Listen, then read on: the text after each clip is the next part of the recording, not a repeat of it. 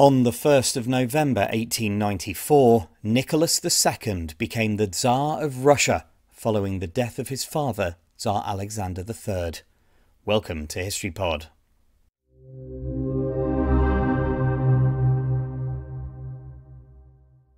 Nicholas was born on the 18th of May 1868 as the eldest son of Alexander III and Empress Maria Feodorovna.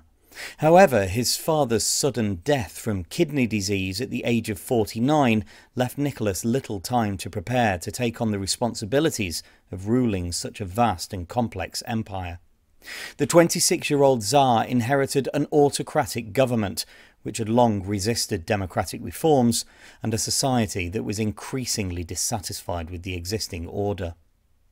The country was undergoing rapid industrialization, and there was growing discontent among workers, peasants and intellectuals over the autocratic rule of the Romanov dynasty.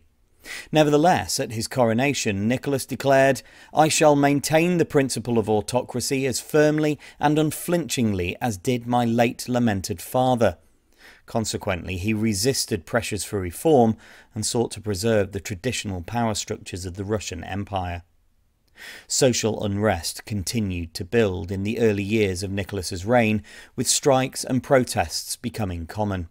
Additionally, Russia's foreign policy ambitions led to conflicts, most notably the Russo-Japanese War of 1904-5, which ended in a humiliating defeat for Russia and further undermined the Tsar's authority. Despite efforts to modernise the country, Nicholas II's reign was defined by his inability to address the social and political problems facing Russia. His reliance on conservative advisers and his reluctance to implement meaningful reforms contributed to tensions that eventually culminated in the Russian Revolution of 1917, leading to Nicholas's abdication and the end of the Romanov dynasty.